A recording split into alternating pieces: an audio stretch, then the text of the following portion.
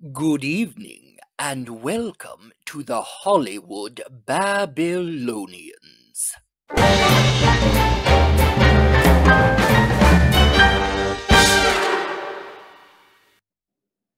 Hello, friends. Welcome to the second ever episode of the Hollywood Babylonians, where we discuss the history and themes behind some of your favorite classic films.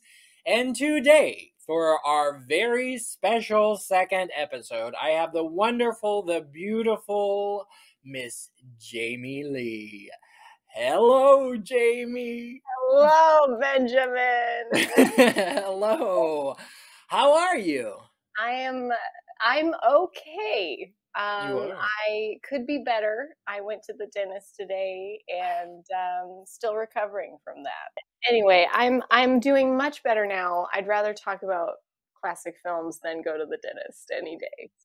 So, Jamie, let's start off the very second episode of the Hollywood Babylonians talking about what we are here for, which is classic film. And I'd love for you to tell our listeners why you like classic film. What is your history with it? Is it a healthy history? Is it a toxic history? I would say it's a healthy history. I think it just started by my parents' love films, and so they would, especially my mom, would just have like TCM on our TV as she was working or doing whatever. And so I still remember it was channel 64 back at home was TCM. But I think it just, part of it was like it was something that we did together, and just her being able to share movies that she had already seen with me, that was part of it.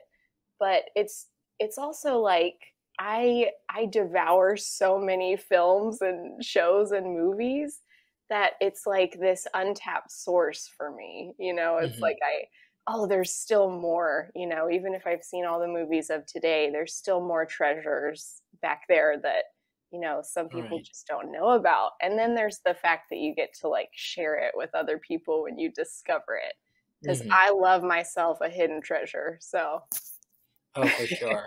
Yes, and that's part of the point of this podcast is there's an unlimited number of classic films. I mean, at one time during the 30s, 40s, and part of the 50s, major Hollywood studios were putting out 52 films each year. So they were literal factories. Crazy. So, yes. So anyway, thank God for the studios that are restoring those and putting those out so we can still watch them and talk about them. Thank you.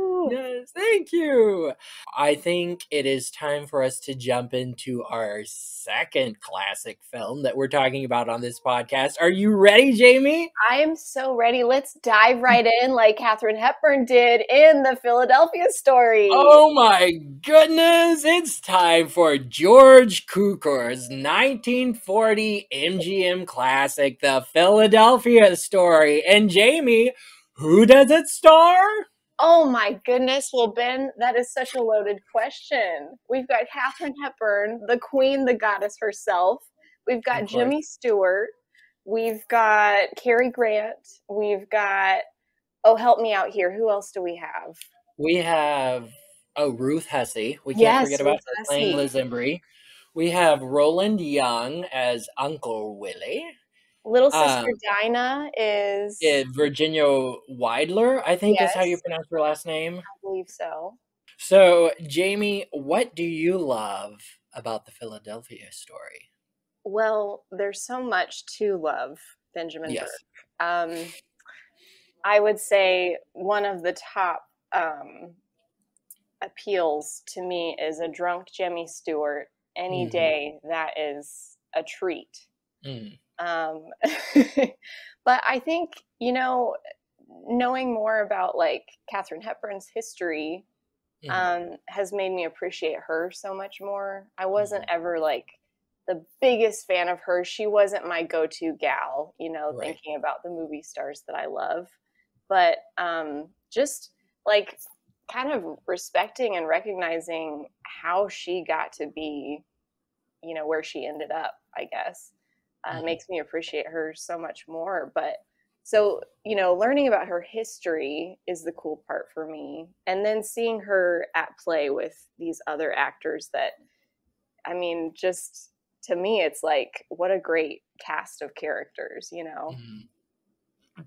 and Oh, such a for fun sure. story too. There's a lot of fun and themes that everybody deals with, with just wanting to be loved. We all just really want to be loved, right? Right, right. It's about humanizing the one-dimensional goddess and kind of humanizing a way of life at that time that was, it was kind of vague for a lot of people. They weren't Yes. exactly sure what it was like, and what they did know about it was all through like tabloids. And it's a perfect reflection of her life and kind of, it revitalized her career through a reflection of her own self.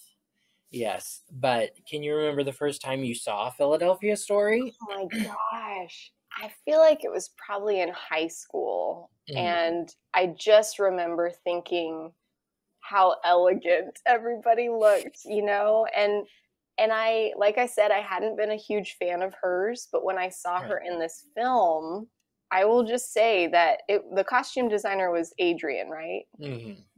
Got the job done, because I remember thinking like, "Oh, she's amazing." I Oh, for mean, and sure. just like, I know it sounds superficial, but high school Jamie was like, "She looks incredible. She does look like a goddess," and Right. just the costuming was so impressive.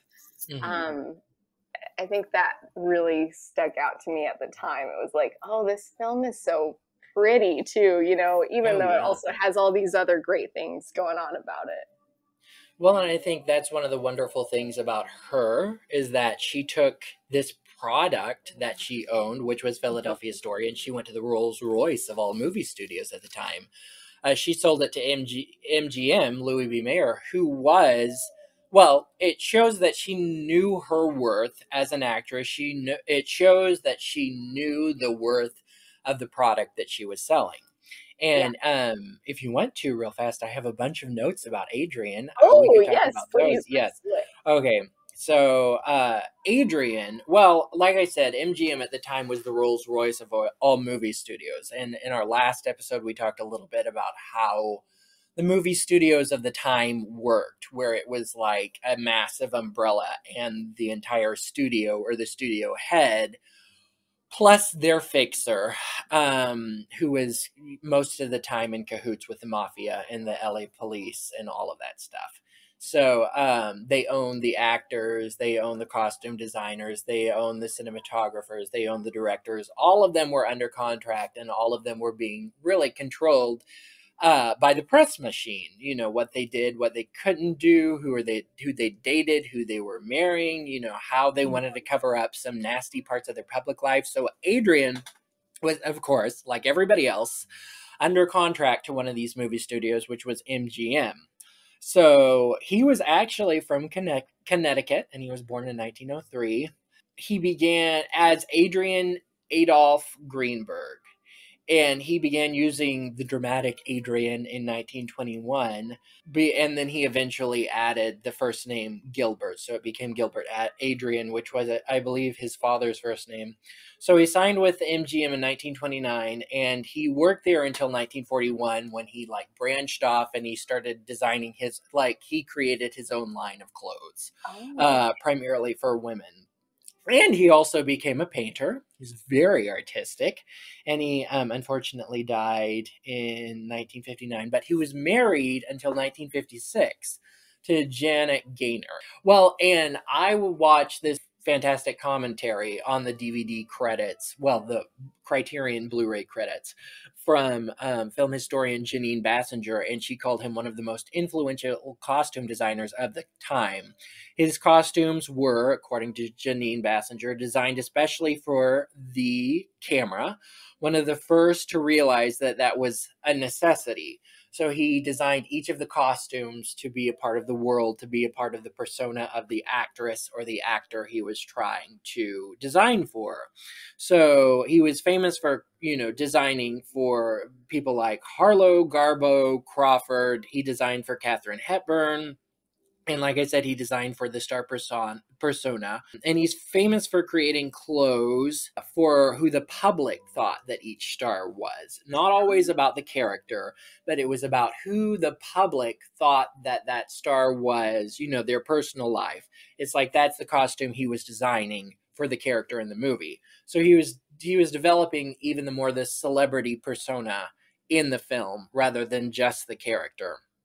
And That's he so designed clothes interesting. for Norma Shearer. Well, like I said, he designed clothes for Norma Shearer that women were supposed to wear off screen if they were wealthy. And he designed for Garbo. His designs were geometric and exotic for Garbo.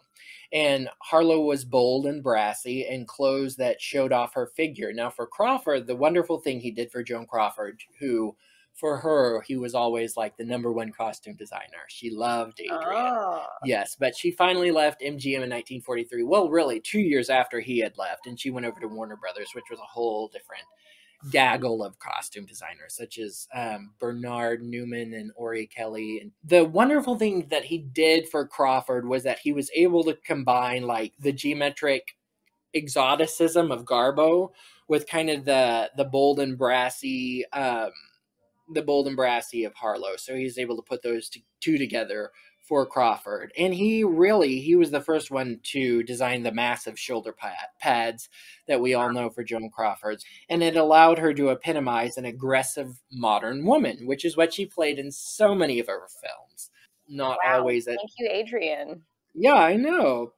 And he also, so many people also forget that he designed he designed all of the amazing gowns for Marie Antoinette. Have you seen that with Norma Shearer? No. It's MGM in 1938. It's gorgeous. And it's one of those around 38, 39, 40 that was supposed to be shot in Technicolor. And one of the reasons they didn't shoot it in Technicolor was because, of course, the movie went way over budget because they had to like build all of the sets of the French, you know, the French court and all of the costumes. But also at that time in 1938, David O. Selznick had started to shoot Gone with the Wind.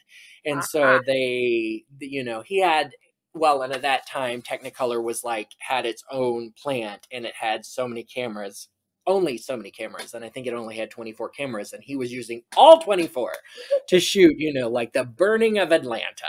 One of the things that people always forget is that he also designed like fantasy. He designed the costumes for Wizard of Oz, which I think he's best known for. Did you What? not know that? No, I didn't know that. And one of the one of the things, I mean, Jamie and I went to undergrad together for everyone listening. And so we Spoiler had alert. what? I said spoiler alert. Oh, spoiler alert. I know we're gonna get to that unhealthy part of our lives later in this episode. Oh no. Not really. It was a great time.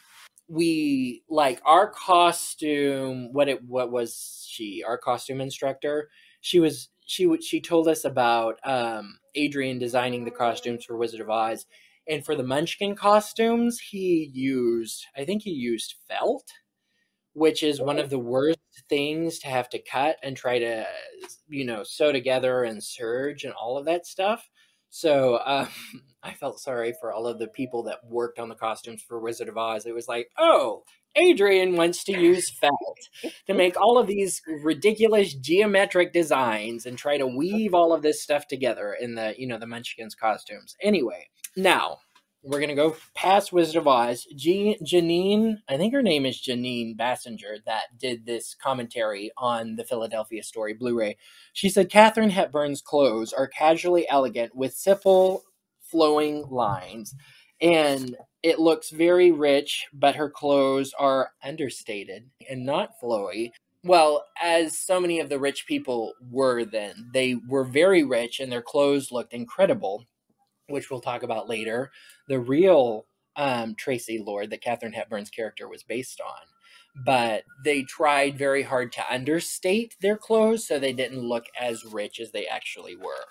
What are some other things that you love about Philadelphia Story or that you want to talk about Philadelphia Story? Who is your favorite character? Let's go with that question. Okay, well, I believe after rewatching it, I mean, like I said, I love me some Jimmy Stewart, but I think Liz is my favorite character upon watching it again, especially as like a grown up now.